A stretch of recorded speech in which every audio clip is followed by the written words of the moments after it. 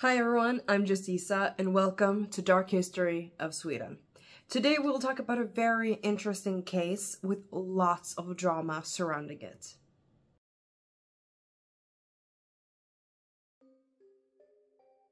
It was a gloomy autumn night, 5th of September 2008, when Agneta Westlund, 63, was found beaten to death. Her husband found her and immediately called the police. Agneta and her husband, Ingemar Westlund, were at their house in Mistekärr, Loftahammar, surrounded by woods and a lake. Loftahammar is a small community with 800 inhabitants. During the summer, a lot of tourists travel there and they can have up to 20,000 people in little Loftahammar.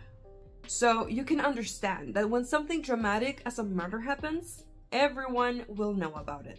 Agneta goes out for an evening walk with their dog. When she doesn't return, her husband went out to look for her. He finds her and calls the emergency number.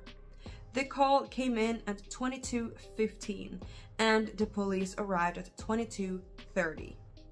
When the cops arrive, he tells them that he had been out looking for her. He had been driving around with his four-wheeler while looking. When he arrives by the lake's shore, he finds her, but also hears someone rowing away aggressively and quickly. It sounded like they were in a hurry to get away. He couldn't really see them in the dark, but he was sure of what he had heard. But he believed that it was either the murderer or an animal. During the investigation of the crime scene, they find her body at the shore, just by the water. A bit further up, there's a blood-stained pine tree. And by that tree, they also find a wristwatch. The theory the police now have is that the struggle had started further up than where the body was found. They also questioned the damages taking place down by the lake. There were no weapons or anything around her that could have given her such severe wounds. When the forensic technician and forensic expert arrives at the scene, they have difficulty explaining how it could have happened, except for the fact that this was a murder and no accident. They come up with several scenarios of what could have taken place, but they were all agreeing on that there had been some kind of stabbing with a turn or a twist, because one of the wounds on her thighs, the flesh had ripped off from the muscle tissue. One theory was that she was hit by a car, another that she was tortured with an angle grinder, and there were so many theories and scenarios. But what really happened to her, and who would do this to her?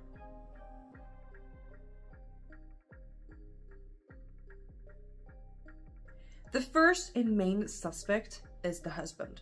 They had all perceived him to be very calm and collected for someone who just found his wife of 42 years to be dead and most likely murdered.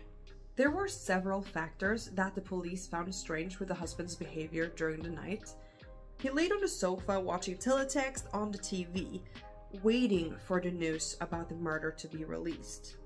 And when it finally released, he reacted in a peculiar way.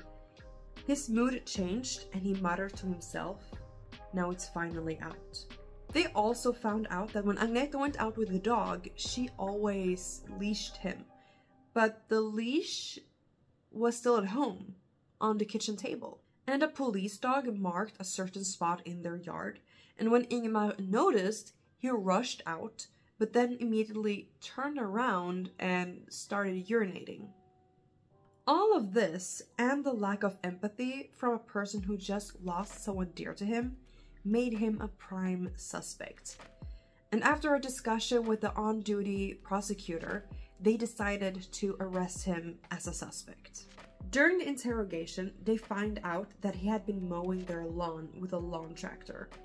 They investigated it and the blade lengths matched some of the wounds on her, and it also matched up with the theory that she was run over with a car.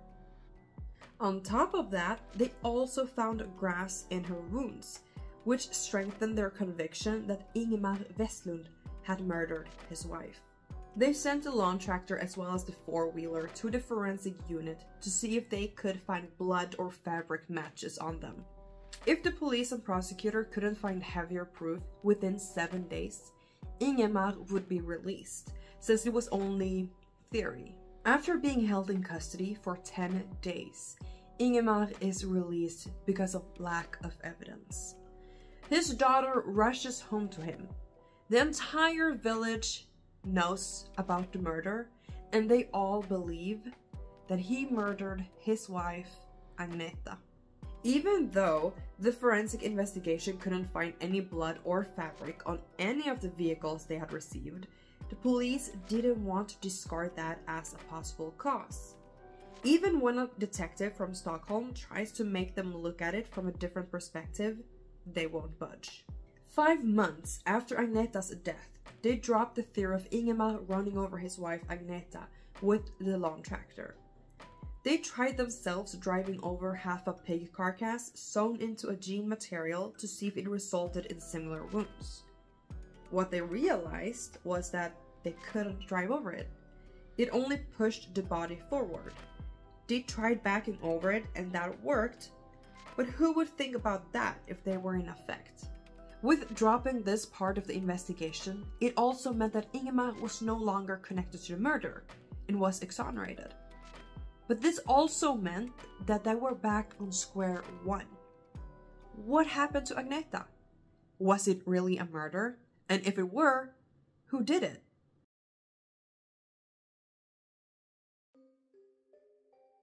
A year after Agneta's death, Ingemar gets a phone call from the police. They now know what had happened. Ingemar and his children would finally get closure. They had to go back and rethink what could have caused her death, and that is when they realized that they had found hairs on Agneta's clothes. They had first disregarded it as the dog's hair, but after tests and DNA matching, it came back negative. It wasn't dog hair. After some more testing, they figured out that it belonged to a deer. At first, they believed themselves to have an explanation to this. On their way to the crime scene, some of the staff had hit a deer with their car. They believed that it was them who had accidentally left the hairs on Agneta. But to be able to totally discard this theory, they called up Professor Göran Eriksson from Sweden's University for Agricultural Sciences and asked him to take a look at some samples. He could quickly determine that it was a moose who had caused the damages. But with further testing, he also found a lot of moose saliva on her clothes.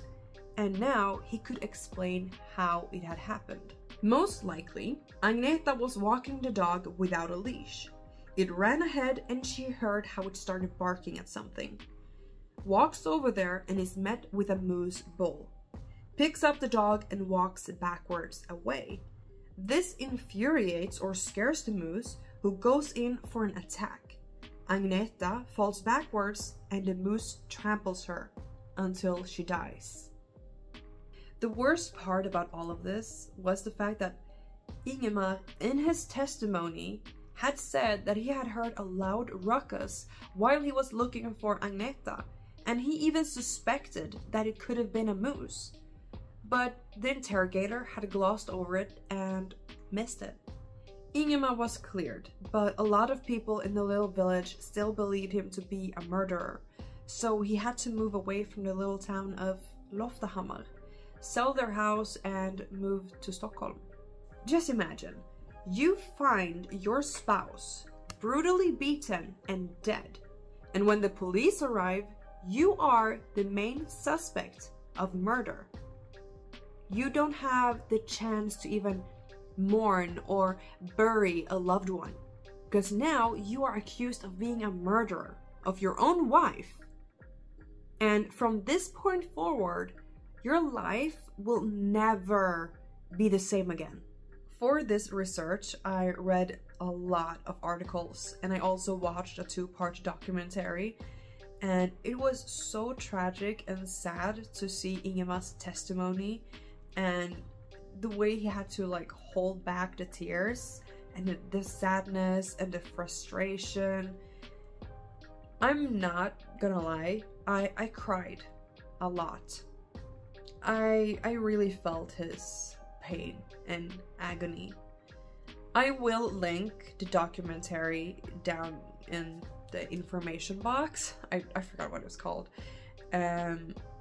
If you want to read it, see it.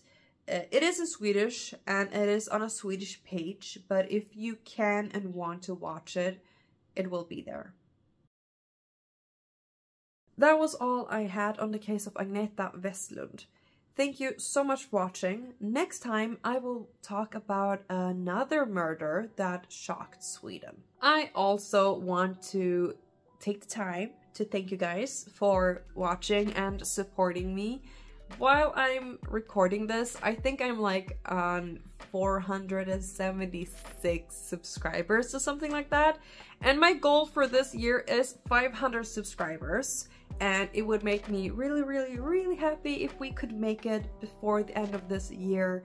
So if you haven't subscribed, please do. It would make me so happy to actually be able to reach that goal. It is insane. I did not think that I would actually be able to, but I had my hopes, and you guys just...